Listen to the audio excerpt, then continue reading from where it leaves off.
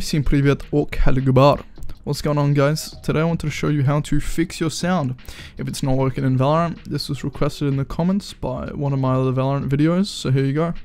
I'll be going through 4 to 5 fixes for the issue, and the first being an outdated window client. The second being your in-game options and making sure that they're set to default and the correct things.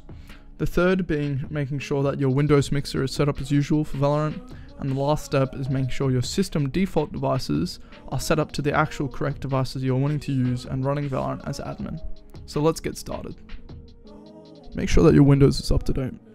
Type Windows Update in the start menu or the search bar and run the app and click check for updates. Download and apply any pending updates and then restart your computer.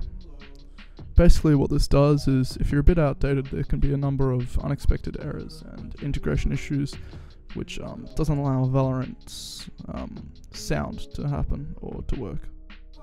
In your game audio options, ensure that your audio settings are set to the appropriate volume settings on the sliders.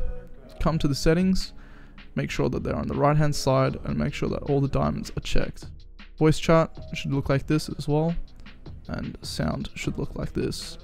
Make sure that your speaker configuration is set to stereo, otherwise you may have issues with your audio. Make sure that your Windows mixer is set up correctly with Valorant. While in game, right click on your speaker on your taskbar, or if you've got full screen on, click Windows, come to the taskbar icon, come to the headphone area or the sound settings, and then open volume mixer. Now make sure that it's correct and set to the headphone that you had in game. And once you've done that, make sure that the sound is up, not low. Sometimes there can be multiple Valorant processes or applications open, so make sure that they're all working as normal. So the last and final step is making sure that your system default devices in Windows are the same as in Valorant. What you want to do is make sure that your output device is set to your headphones in game and your input device is set as your microphone. Open the sound control panel, and here I have my headphones and my microphone. Set the ones that you want in-game to be the system default devices.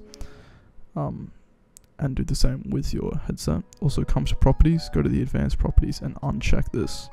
Basically what this does is any third-party software that's blocking sound in Valorant from working will stop. So like Razer Synapse oftenly will block stuff from working because of the LEDs or whatever it is. And yeah, there you are. Make sure that it's set to default devices and that should work as well.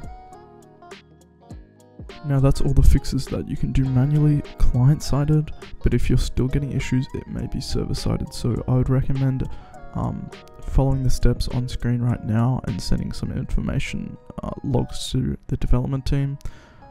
Just shoot them an email or go to Valorant support and they should clear up your issue and get your audio working in no time.